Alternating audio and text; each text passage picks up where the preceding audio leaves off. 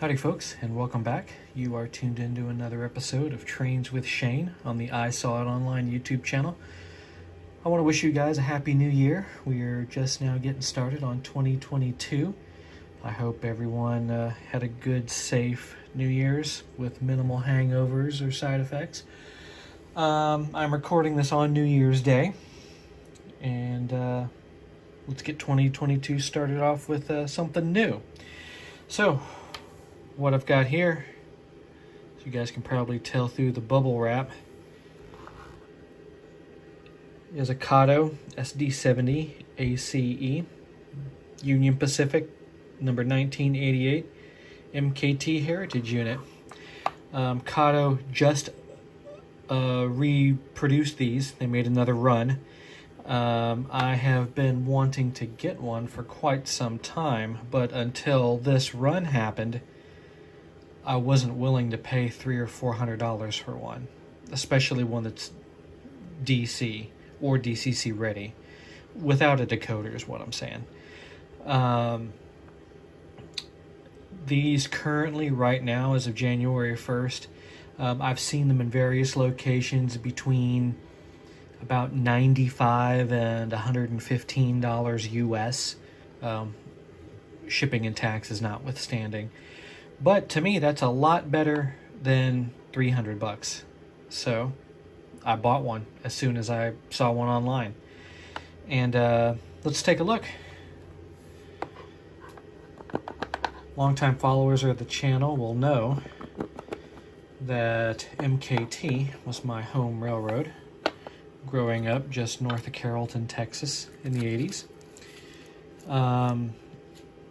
I don't recall ever seeing anything in either of the old red colors, which is what the Heritage unit here represents.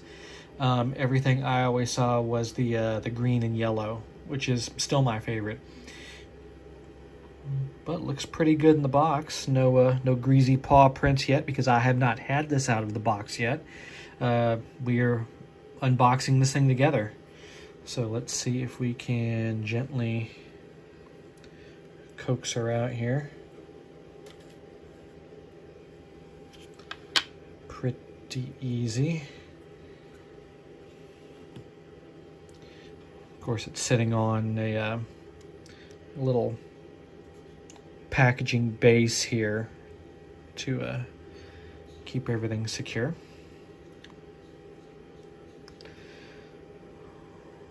All right, let's get a brief little flyby here, and then we'll get into some details.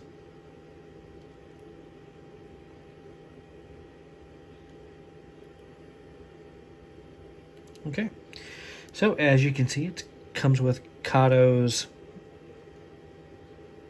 pretty standard couplers. They are not magnetic, but I'm sure those can be swapped out for microtrains or your magnetic coupler of choice.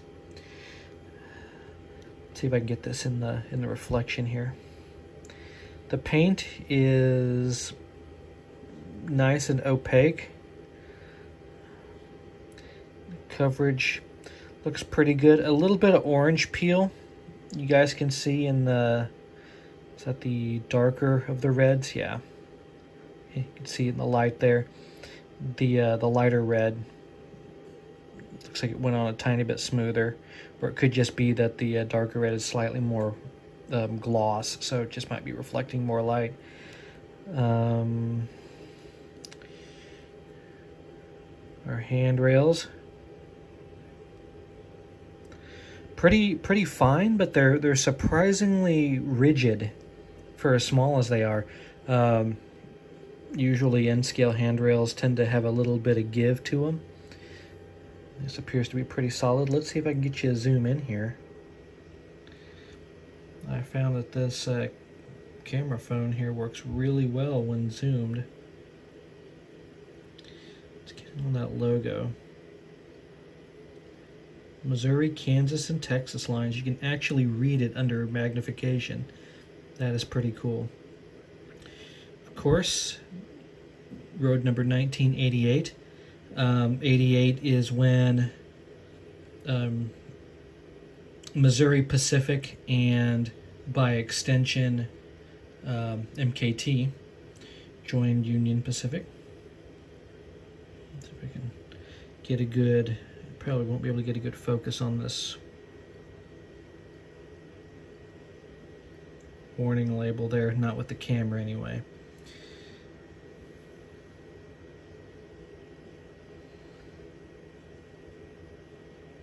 Nice detail on the trucks. Brake cylinders look good. A little molded in chain detail there that is not separately applied, but pretty nice out of the casting. You could probably weather or paint that up and have it look very, very real. Blackened wheels, as Kato likes to do. Little warning labels all over the place here.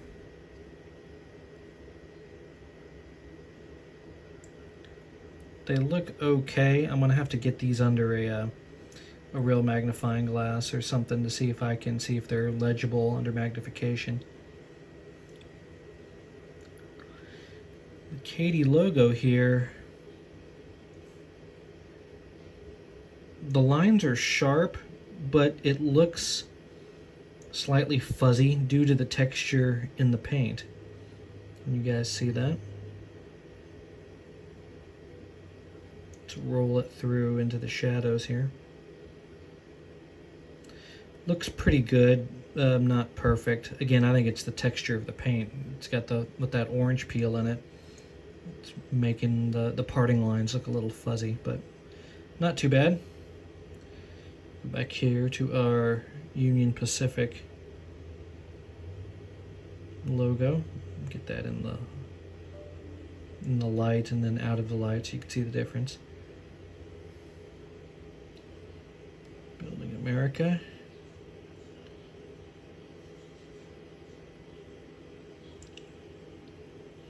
Warning labels galore. Radiator vents look okay for an N scale. The molded in detail is pretty good. You could probably carefully paint that or weather it and have it look really nice. A lot of depth into it for a molded in piece. Back here we have molded in grabs. No separately applied pieces in that regard. A rear pilot here. Looks good. Again, more molded in detail. Got our air hoses here. Body mounted coupler. Let's roll back to the front here real fast and look at the front pilot. Looks like we've got a plow molded in. Is that molded into the plow? Yeah, it is. Looks like the MU hoses are molded into the plow, and likewise probably into the front of the pilot as well. No, it looks like they're just molded into the plow. You could probably easily swap that out for a detail part and add quite a bit of realism on it. Got ditch lights here. I think this is my first locomotive with ditch lights, guys. I typically model older stuff back before that time. So, pretty cool to have something with ditch lights. Number boards look nice. UP. Got some molded in wipers. No sunshades. But the window frames look good. So, let's flip around to the other side. Imagine we're going to see pretty much a mirror image.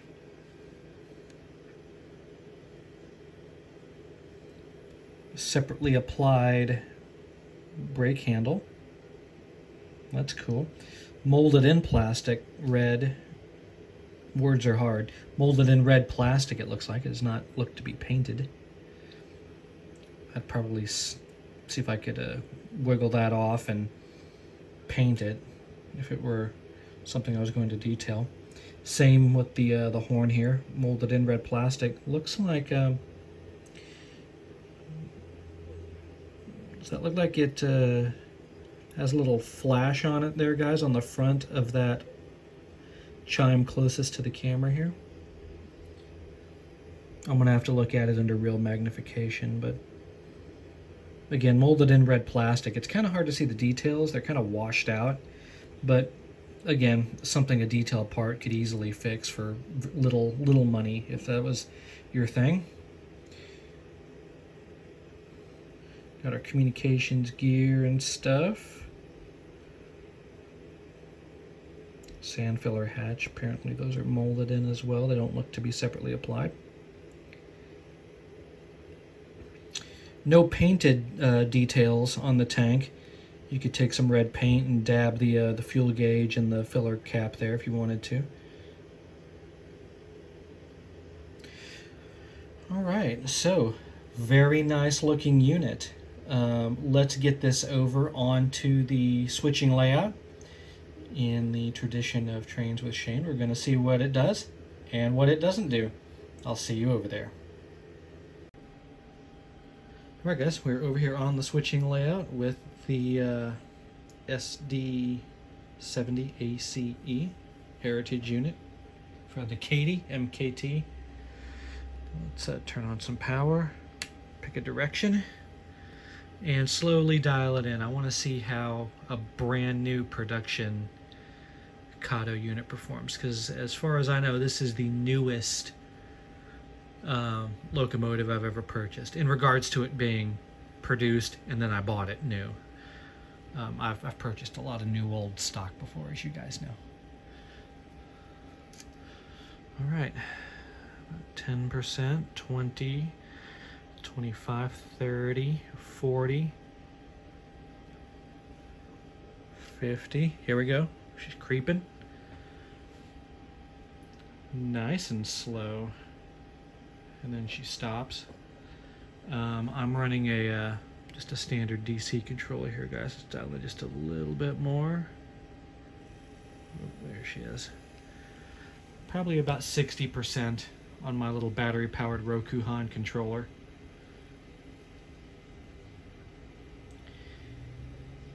And the Katy is on the rails. No trouble through the turnouts. 2 of them. I can't even hear it. Very quiet at low speeds, no grumble. I don't know if Kato units require a break-in or anything, but this thing is performing great. Okay, let's stop it there. Reverse direction, still at the same power.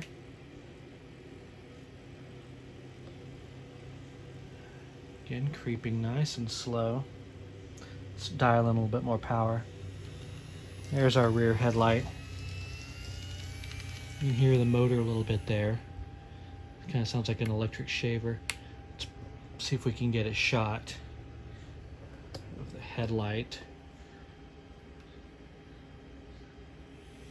Oh, and ditch lights. Nice. So you can definitely hear that motor. Back again. Let's see what we get at full trot here. Whoa. She really moves out. Sorry about that jump cut, guys. Phone rang. So, very nice little unit here. Not surprising. It's brand new Kato. I'm just glad they're making another run of them. Let's see if we can bring this back over here to a camera. Back over here and park it right here.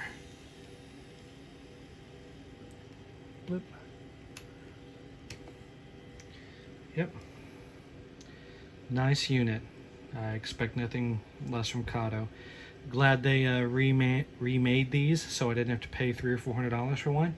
So if you are a fan of MKT or Union Pacific or SD70ACes or anything, I really highly recommend picking one of these up. So I want to thank you guys for joining me on another episode of Trains with Shane, rolling into 2022.